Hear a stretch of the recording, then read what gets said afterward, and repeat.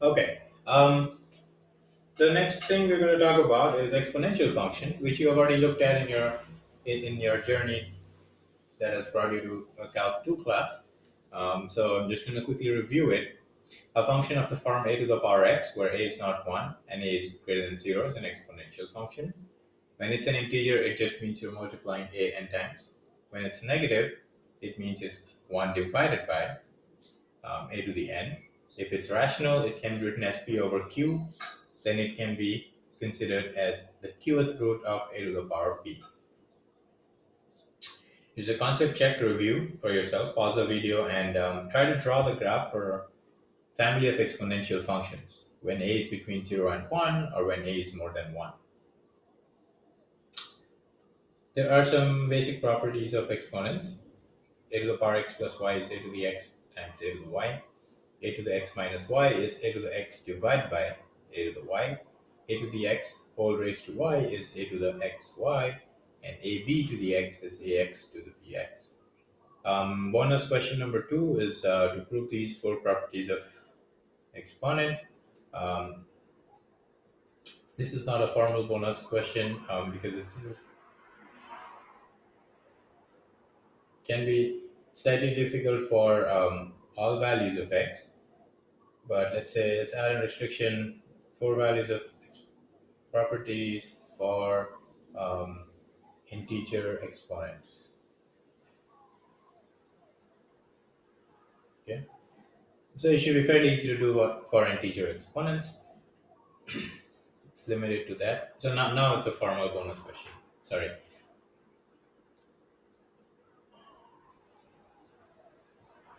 Um, yeah, limits is something that you have already talked about briefly.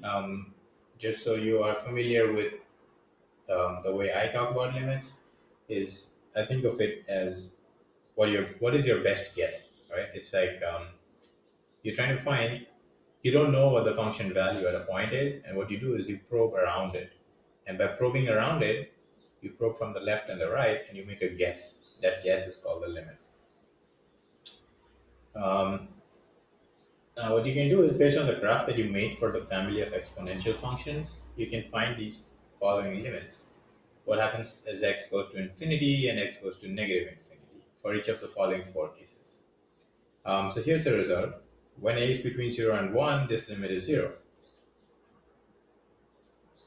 Because, well, if you take a number less than 1, multiply it by itself a bunch of times, it's just going to get smaller and smaller and smaller. Concept check is convince yourself that these limits make sense. Yeah? Which of them are 0, which of them are infinity. Here's an example. Find limit x goes to infinity of 2 to the negative x minus 1 and use the info to plot the graph. Now remember, these kind of things you did when you were plotting graphs, and they were called finding endpoint behavior. Limit x goes to infinity of 2 to the negative x minus 1 becomes, you can distribute the limit, and then e to the negative x, this should be 2, sorry, becomes 0, 0 minus 1 becomes negative 1. Now the exponential function uh, gets reflected along the y-axis because of the transformation x to negative x. And then this line represents y equals negative 1. Because what this is saying is, no matter how big you make x, this whole function can never be less than negative 1.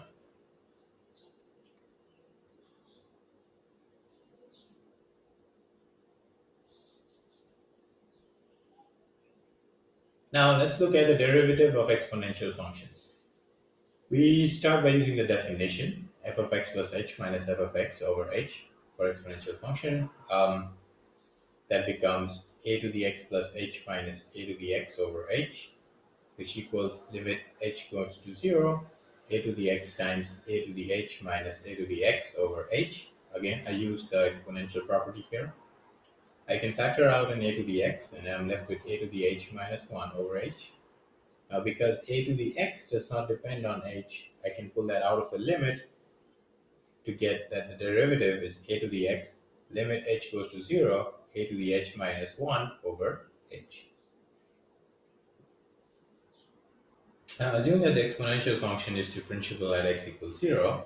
That would mean that f prime at 0 is the limit as h goes to 0, a to the h minus 1 over h,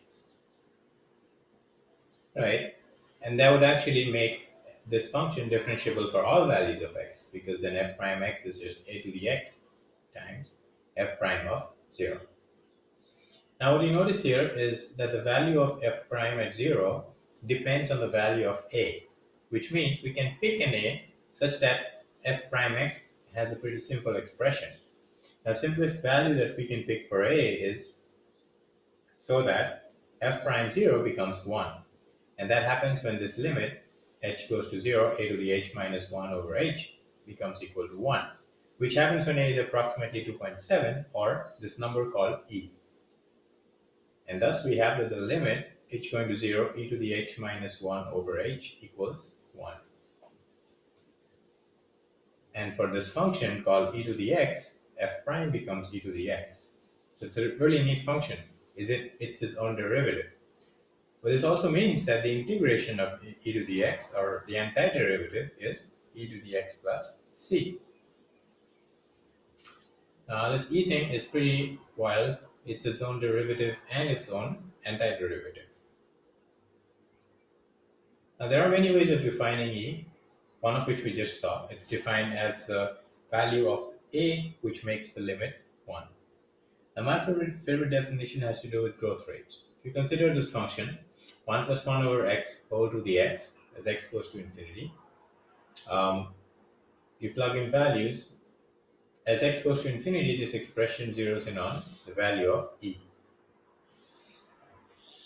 Now this function we saw is its own derivative, which is a remarkable property. This means it's a solution of the differential equation y equals dy over dx.